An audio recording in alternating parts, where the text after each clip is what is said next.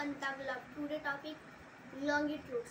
The imaginary line drawing the poles are called longitudes. This line encircle the earth vertically. Longitudes are also called meridians. Unlike latitudes, these are all of the same size. The longitude running through the Greenwich Observatory near London is marked 0 degree. It is called the prime meridian or the Greenwich meridian.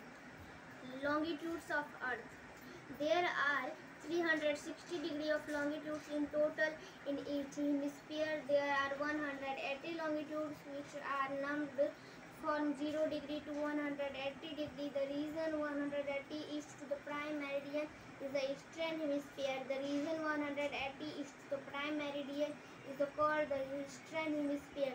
The region 180 degree west to the prime meridian is called the western hemisphere. The latitudes and the longitudes insert each other at right angle and form a network. This network is called the grid.